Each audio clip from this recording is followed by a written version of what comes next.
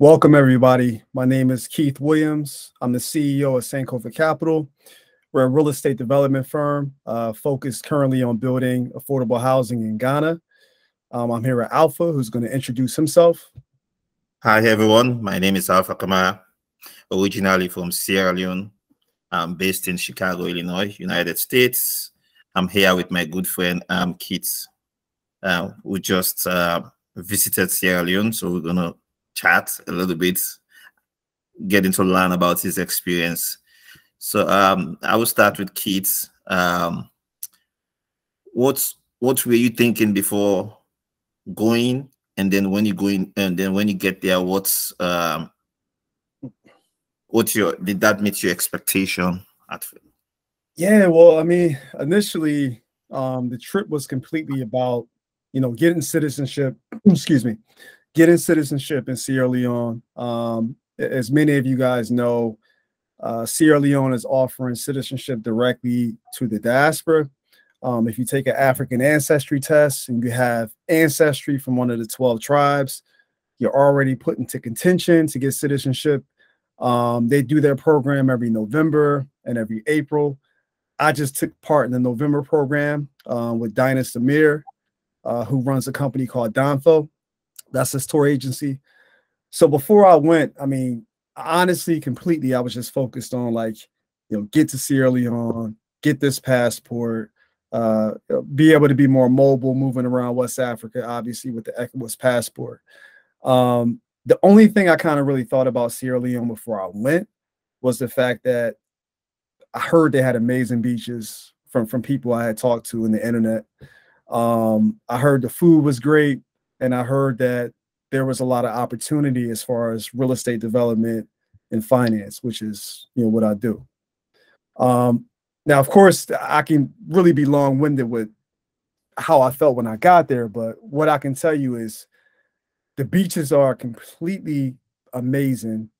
Some of the stuff I seen was stuff you would see out of a movie, and I'm not being hyperbolic. I'm not exaggerating. It was some of the cleanest, most amazing beaches I've ever seen in my life. The food was great, and there's a lot of opportunity. So that's for a start. I don't want to kind of dive into it. Okay, that's great. That's great. I know exactly what you're saying. Can you go through the process, the naturalization process? Can you go through it? Explain it to us exactly. Walk us through. Yeah, it's pretty straightforward. You take an African ancestry DNA test, and if it comes back one of the 12 tribes of Sierra Leone, mine came back Mende, then from there you just have to contact a certified tour operator in Sierra Leone. There's many of them. Again, I went with Dinas Amir, who runs Donfo. Pretty much before you go and get into the country, you have to submit documentation. You got to submit a criminal background report, birth certificate, everything you would imagine that you would have to submit to a country to be naturalized in. Once they accept that paperwork, you come in the country for 2 weeks. You do a program, you sightsee, you go to like a business workshop to learn how things are in the country. And then you meet with the president. He hands you a passport. You're a citizen. It's that simple. Oh, that's simple. Okay. So in a ballpark figure, what you say, estimate the cost of all the whole process? Yeah, I mean, different tour operators have different pricing. I can say you're going to pay anywhere from $4,000 to $5,000 all in. And what I mean all in, that's the fees, and that's also encompasses having spending money, because you're going to want to buy things on the trip. But everything's included. Your stay, your hotel, etc. Accommodation. Okay. 4,000. Okay. Okay. So how long was the process? It was, so I started the process back in July, and that's when I started to make my payments and submit my documentation to the tour operator I went with, who was Donfo. So I would say collectively it took about 6 months from beginning to end. And then the tour itself was 2 weeks on the ground. And we had a really amazing trip. I mean, we had a chance to stay in the Radisson Blue, which is one of the better hotels in Sierra Leone. And it's in a prime area where you can just kind of walk out, and there's restaurants, casinos. If you gamble, I don't gamble, but restaurants, clubs, everything you can imagine that you would need access to is all in the vicinity. Absolutely. That's great. That's great. So did you have the chance to visit outside Freetown? Let me say, I did. I actually had a chance to go to Bo. Yeah, so we went there to meet the Mende tribe. So that was a whole event onto itself. I mean, literally we drove out. Once our bus pulled up, it was tons of people outside celebrating, welcoming us. We had a chance to meet the chief, who welcomed us as well, gave us names, Mende names, and it was really a good experience to be out there with the people on the tour and to get the chance to meet new people along the way. Yeah. Okay. Let me just touch on that. Bo Town is the second largest town or city in Sierra Leone, behind Freetown, the capital city, and that's where you can find the Mende tribe, ethnic group, which might be the largest ethnic group in Sierra Leone.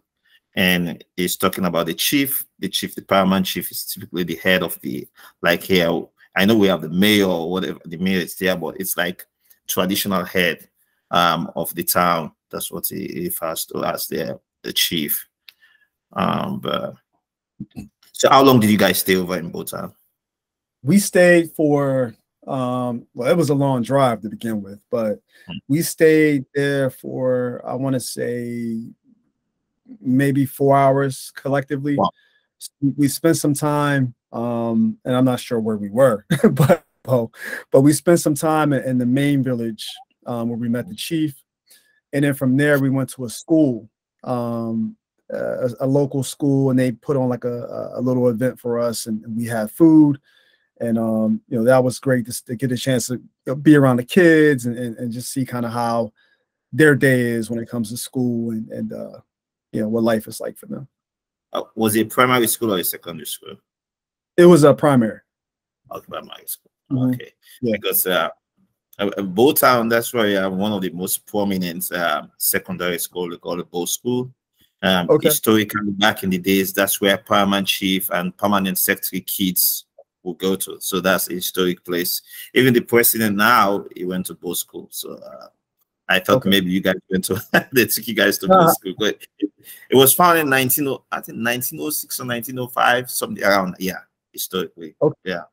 Yes. So many, So and then you guys get back to Freetown. I saw earlier you talked about business opportunities. So what are the opportunities that you saw that's really spark out of your eyes you landed over there? There is, I mean, I think people use the word opportunity really loosely nowadays. They just kind of throw it around. I mean, when I say the opportunities are endless, they're endless. I mean, just in agriculture alone, I mean, there is just wide open space for agriculture. And we know that Sierra Leone imports a lot of their products. So, I mean, there's opportunity to kind of do things locally from agriculture to produce, real estate, construction, finance. That's where I'm seeing most of the opportunities that apply to me is in finance and real estate.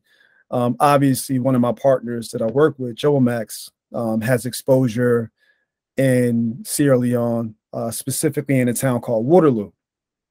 So we'll be working together to do some projects there as well in conjunction to what we're doing in Ghana. But I mean, what really entices me the most is just the real estate opportunities that lie in River Number 2. Now, that is a premier destination. And for you guys that have never been there, it is really something out of a movie. I mean, I can't even really explain to you what it's like to be there. But I mean, just imagine like a beautiful beach, white sands, mountains all around you, almost like a 360, homes on the hill, just a natural lagoon kind of going through, and just a very vibrant destination. And I enjoyed that probably the most out of anything I've done or I did while I was in Sierra Leone. Yeah. Now, when you talk about that, I know you do have some pictures, right? Oh yeah, I do. I do. Did you put it on your social medias? I am an anti-social media person. I don't do anything because online. I just said you should have put it there. Then you put the link. People will check it out and see exactly what you see. Okay. Yeah, I'm you'll see like you. I'm not a big social media person either. Yeah. You'll see a link at the bottom of the video, but or maybe I'll put some stuff on LinkedIn. But I took a ton of pictures, and I wish I had property in that location. I wish. So it's not late yet, but the thing about it, those areas are very pricey. That's the other thing again. They are. They are very pricey. Yeah. So I know you've talked about. We can go on and talk about all the great experience. So, what can you say to someone who is planning to go out there to do the same thing or business or something like that? What are they should be mindful of? Say, okay, maybe this might be something they should prepare for, not on the good side, but maybe some obstacle along the way or some. Which you experience. I mean, the one thing I can say, and I'll start with good stuff, right? Majority of my experience was great. Yeah, I mean, the people are really warm. They're really receptive. They're really decent people to interact with and learn from, and trustworthy people. So I would say probably the best asset that I've seen is just the people on the ground that I interacted with. Now I've been in and around the continent, many different countries. Now, of course, the infrastructure is not as great as say Ghana, but that presents room for opportunity, for anyone that wants to come in and build that infrastructure, whether it be roads, whether it be real estate, whether it be, bringing in a business. I think even in trade, I mean, there's tons of opportunity there when you realize that the majority of products that are imported into the country come from obviously other places. And so if I was a business person coming into Sierra Leone, I would keep an open mind, not try to stay in your wheelhouse too much, and kind of try to expand and look for opportunities. Just kind of to touch on that some more, me and a group of some of the guys that were on the trip, we're thinking about establishing a business in Sierra Leone. We're kind of working through the kinks. I'm not going to say what that business is yet, just so we can keep our competitive advantage. But we hope to go live with our company within Q3, Q4 fiscal year 23, just based on our observations of some of the opportunities in the transport sector. Oh, the transportation sector. Okay. Yes. That's a good one. That's a good one. So when are you planning to visit again? I know you guys are working on something Q3, Q4. When are you planning to visit?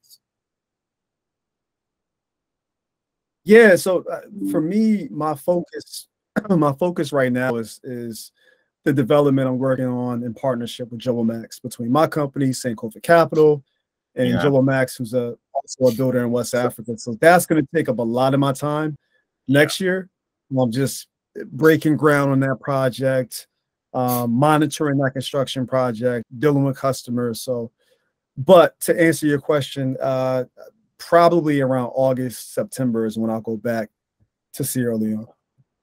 So talking about Jobomax, did you visit the site or is it Newton? You have a place over Newton along the Waterloo area. Newton, and Waterloo. Yeah, Waterloo is the area. So I had a chance to visit the site, and I mean, the homes look great. It's a really good product that they build there in Waterloo, and we hope to, in partnership, continue to do that. We're trying to figure out as companies kind of what our angle is going to be when working together in Sierra Leone. My eyes are kind of set on the beaches. Maybe not river number 2, but the beaches in and around river number 2 seem to be ideal. Yeah. River number 2, you have place like Hamilton Beach. It's a good one too. Bure Beach is another good one too. Even Touquet Beach, it's a great one. And I think Tombo area, the beach around Tombo, is a good one too. It's a good area. I had a chance to visit Touquet and Tombo. But 2K, I mean, it was, I had fish, rice, and some tomato sauce. I'm not sure what it's formally called, but it was good, right? It was good. And it was probably the freshest fish I've ever had in my life. They literally caught it, brought it in, cooked it, and I eat it like, in a matter of 5 minutes, them pulling it out the water. So can you please tell us about your favorite dish? Oh man, that's and my Ghanaian family and friends are gonna hate me for this. But I think Sierra Leone, in my opinion, is so far is my favorite place to eat on the continent. I think they got the best food. Cassava leaf alone, I would pick that dish over any African dish you can name. That's just my opinion. I know I might get some flack behind that, but I love it. So cassava leaf, cream, potato leaf, like all vegetable dishes are just good. Good stuff. Did you try some coconuts over there? Yeah, they get it for you up the tree, and then yeah, I did. Yeah, when I was in the market in Freetown. I forget what market, but we were in the market, and people were giving out the coconuts, and they were good. Just good hydration, and definitely good experience all the way around. I mean, I kind of want to go back to something. Okay, go ahead. If you were coming into Sierra Leone, the only thing I would say to be prepared for is to make sure you got your airport fees to get in and get out of the airport. That's yeah, that's yeah. I'm not gonna speak on it too bad, but you want to make sure you got your $25 when you come in and when you leave, because if you don't, you will be stuck. I actually seen a football team. They got stuck in the airport because they didn't have their money to get out. So unfortunately, it's not the government. It's just people over there who are working over there. It's sad, almost. But just prepare when you go in. Make sure you prepare for things like that. So. For me, the coconut, the one I love with the coconut stuff is when you're at the beach area, get it off, give you the water, you drink it from the coconut of itself, and then you can eat especially the jelly, the softer one. Yeah, I've had that. It's amazing, man. It's just. Did you try the palm wine? I did.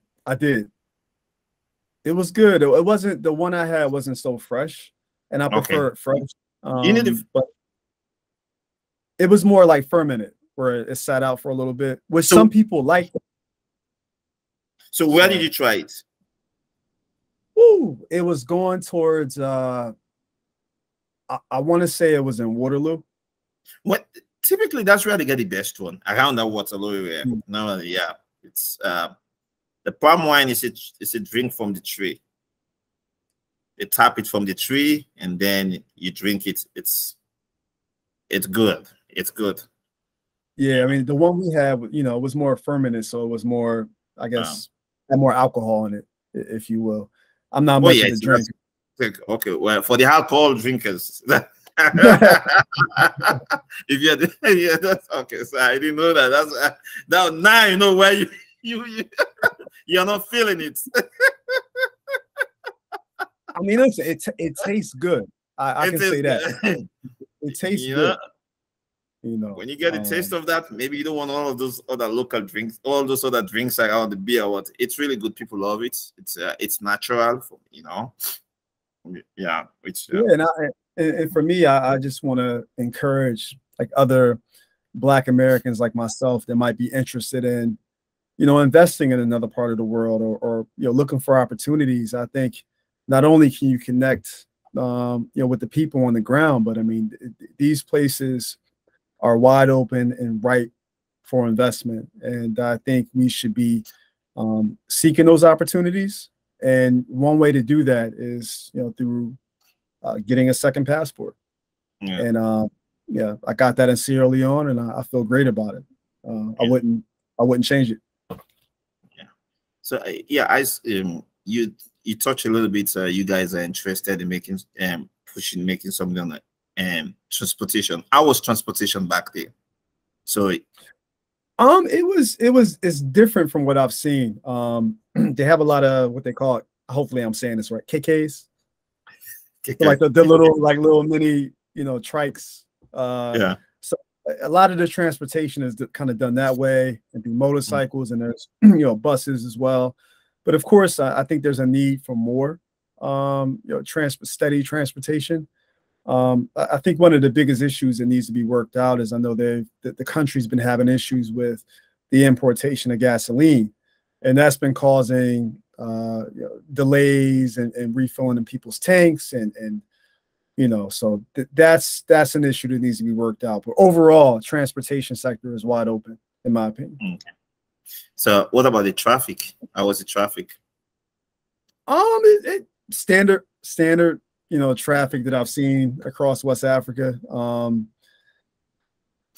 It was moderate. I've seen worse. It was moderate. Okay. At least It was moderate. Yeah, Okay. as long as you're traveling during the right time of the day, you're fine. Yeah. So earlier you highlighted transportation, finance, real estate, agriculture. Yeah. Those are some of the. Can you just touch a little bit like in regards to like finance? What are the opportunity in finance? What you saw out there? Some of I mean, the common thing, and let me just speak to West Africa and the places I've been, but the common theme is there's a lot of incremental building in Sierra Leone, right? You see homes with, you know, foundations completed, homes with you know, roofs not on yet, or just not completely done in the interior, and that is primarily due to the lack of steady finance to finance these projects, right? Typically, people are building with cash, and they got the cash to build a foundation, and then they build the rest of the house as they get money. And I think that is an area that is wide open. I know a lot of the banks in Sierra Leone and other West African countries have really low mortgage penetration rates, meaning that most people have to rely on cash, and that presents an opportunity for a bank to come in and provide financing at a cheaper rate, at a longer amortization. I guess the biggest issue around that is with anything is making sure that you have secure title. And that just seems to be an issue across the board. And that also presents itself with an opportunity for a company that, you know, wants to provide title insurance. You know, that alone, you know, represent a lot of money to any investor that decided to go that route. The only issue is that you have to have, you know, people on the ground that really understand the process of, you know, transferring over deeds and making sure they secure title. But there's you know, tons of people that can provide legal representation in that area. Yeah. Well, in that regard, I will have a question, because that's something I'm more concerned about when it comes to that area, especially lending money and things like that. Yeah. Especially for the inflation risk that is how someone can go around things like that. Especially these people, more they have access to it, the leones, not the US dollar and things like that, because the rate at which the inflation is rising in Sierra Leone, it's crazy. It's like It's like crazy. So if a farm gives someone in the Sierra Leonean money about, let me say, 100 million leons, maybe roughly, I'm not saying it, it worth about, let me say, $10,000, just roughly. Next 5 years, let me say that 5 years, I would say 1 year down the line, the way the rates, those things are going, it doesn't worth that $10,000 anymore. Maybe it's about $8,000. So Yeah. yeah. So how about that? How, maybe someone can try to go around things like that, because that's why I think most of those banks out there, they are not doing those lending, and if they are doing, the interest rates are like off the roof. Yeah, and that's what we're seeing across the board. I mean, you look at you're looking at interest rates of, and I'm not sure exactly what the interest rates are in Sierra Leone, but I know in a place like Ghana, you're looking at interest rates 16, 17% up. And that's primarily just based on the monetary policy and what they have to do to contend with inflation. Yeah. I don't see that going away anytime soon. But that presents an opportunity, for outside financing companies to come in and kind of take that risk. I'm not sure exactly what that looks like, but there's opportunity to finance things on the continent. I think manufacturing, agriculture are really low-hanging fruit when it comes to Sierra Leone. There's no way that a country should be importing that much food on an annual basis when you have so much arable land available to you to grow everything. I mean, to grow everything. The country has everything it needs to survive within its borders. Yeah, that's but that's the cause. That's one of the major causes of the inflation, because if you can produce most of the things you are using, that you're not going to be using the dollars you have to start buying stuff to import in the country. That's one main factor why the inflation is so high. Because everything. No, sorry, go ahead. Yeah, so everything basically people are using over there, they have to import it. So, which is crazy. So you're using all the dollars you have over there to buy these things. And that's exactly what COVID has taught us, is that you cannot completely rely on supply chains sometimes. The whole world shut down, and look what happened. When you have things at a higher clip, a higher amount.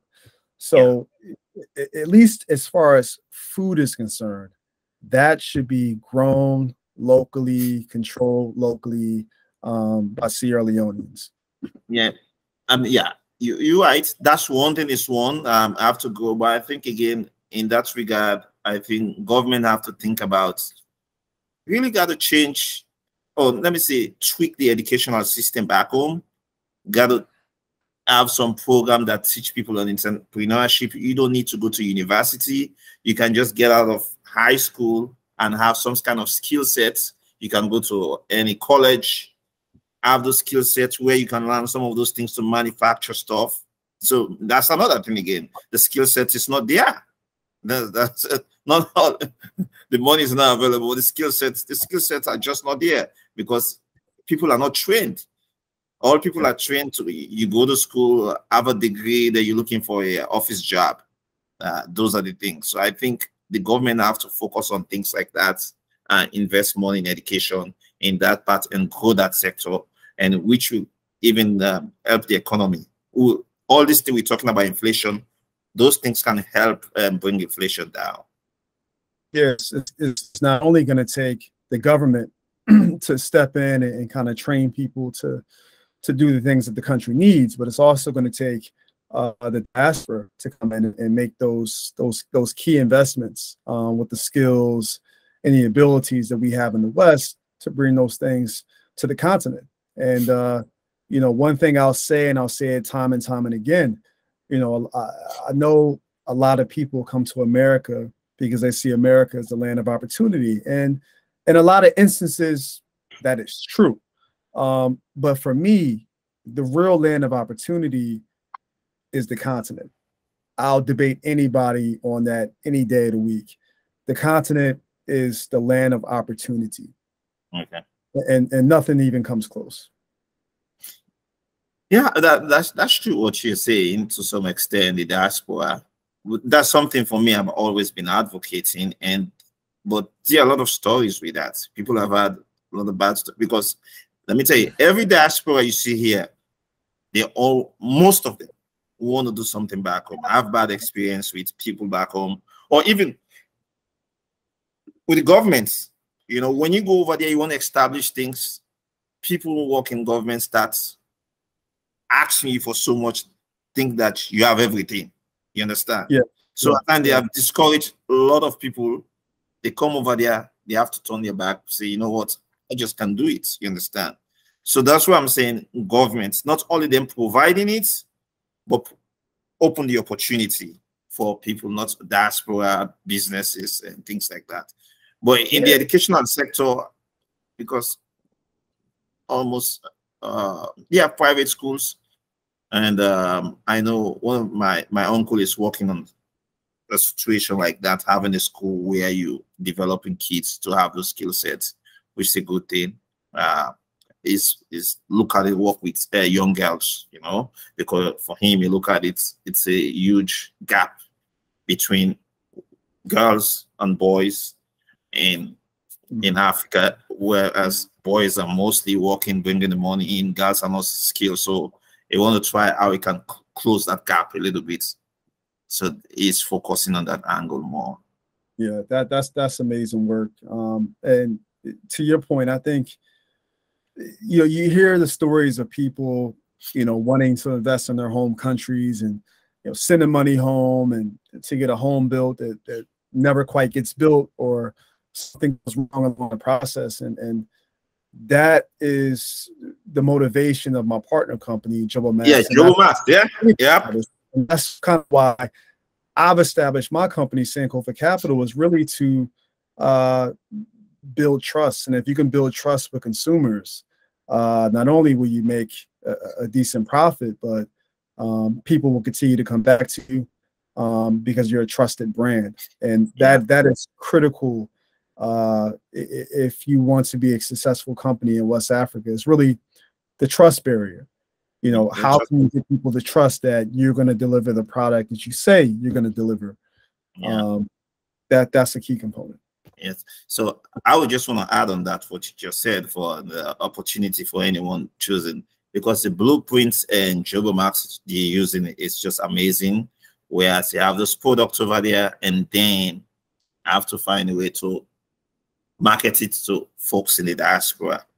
I'm just throwing this out there. Anyone have opportunity and thinking about ideas, you can use similar that kind of templates. Another area I'm seeing it is health insurance.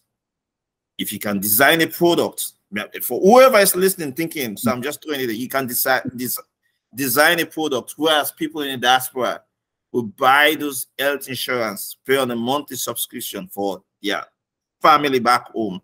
Because most times people will tell you, the grandma is sick over there, but they're lying. But now people can pay for this insurance here. They will pay. So whenever they're sick, they can just go and see the doctor or something like that. That's a good product. If someone is thinking along the line, want to make some investment, well, that would be a cool stuff. You try to market it to folks in the diaspora, they'll buy it for family members back home. Yeah. And to kind of go off what you just said, I mean, if you're an investor, whether or not you're Sierra Leonean, and you're looking for opportunity to grow, to find new markets, and as many investors around the world are in search of yield in this inflationary environment where rates are going up, that place to find yield is on the continent, specifically West Africa. If you're not there, you are not serious about operating in a global environment, which we are in the 21st century. Absolutely. Well said, man. Well said. Yeah. That's well said. So I would say, so in a nutshell, how can you summarize the whole trip?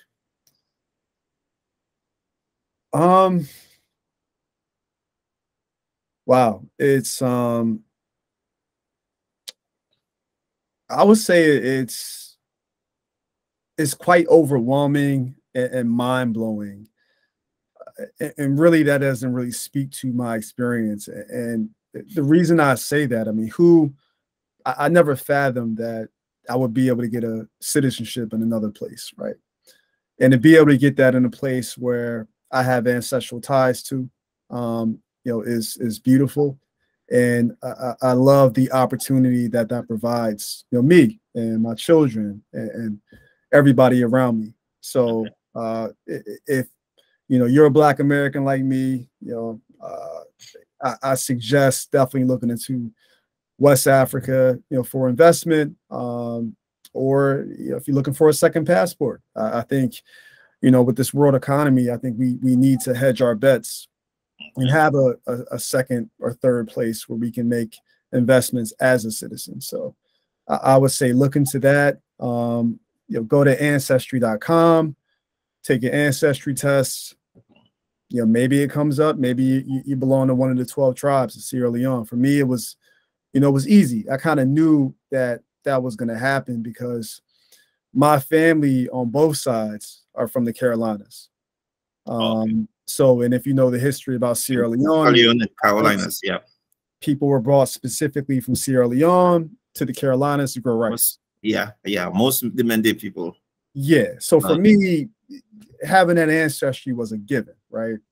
But I mean, hey, I would go for it. Try it. Life's short. Yeah. Fly, see what happens. Good stuff. So when is the family going to visit us? I don't know. Honestly, you telling them all this thing about yeah. I mean, I'm planning on taking them to Ghana this year. Oh, this year. So it's Ghana first before Sierra Leone. Okay. Well, the reason that the project in Ghana is tying me up. It's tying a lot of time up. Oh, okay. Yeah, so for me, it's really critical that I pay attention to that. Making sure we deliver the best product we can as a company. So I might spend some time there this summer, but I'll probably get the children to Sierra Leone probably 2024, maybe in the springtime. But I'm telling you, once I take my children love the beach, and the beaches we go to are typically in New Jersey and Delaware, and compared to the beach, river number 2, there's no fall in love with river number 2. But once they see it, I don't think we have to do anything else but go there. Yeah, even that's why you have the fresh water and then the sea. Yeah. That's it. So I've already told them about it. I mean, they're super excited about going. They're excited about the chance to get passports in a new place. So yeah. So after I'm done with Ghana, which is going to take up another year of my time, to the next project, which we haven't identified where we're going to build as a company. It's probably likely going to still be in the Accra area, but we're open to building wherever the consumers demand that we build a decent product. We'll build. Amazing, man! You guys are doing a great job. You guys always inspired me. What you guys are. You guys, I know by origin, but the passions you guys are doing over there, it's amazing. I hope more people in the diaspora have the courage. I know we've gone through a lot with family members and business back home. We just don't need to give up, because whatever little we all can help to lift that continent. See, people like you guys are going, that should just motivate us and that keep it going. And pray for the bright future. I'm optimistic. I'm very, very optimistic. Yeah, because for me, I always tell people there's one thing I'm looking in Africa. There are a few things. Technology, it's going up. It's growing. That alone, it's going to help to evolve. And then look at the entertainment industry, music. Look where it used to be before. Look where it is now. It's a prime export right now. So there's some positive things about the continent, at least. Not on the government side, because all those things I'm talking, it's about people pushing their own stuff. So all of us, with our skill sets we do have, I think it's time for us to try to do what we can do to lift the continent. I think you said it best. I think I'll leave off with that on my end. So it's been a joy being here with you, kind of discussing my experience in Salone. And you know, once I take the children, maybe we'll do another video, or actually once I do the next investment with the group. Sure. And if my company decides to do some business from a real estate perspective in Sierra Leone, I'll let you know about it. And oh, sure, definitely. Always welcome, man. Love having this conversation. See, we bringing value to people and also to people back home. You know, whatever way, man. You're always welcome, my brother. Thank you.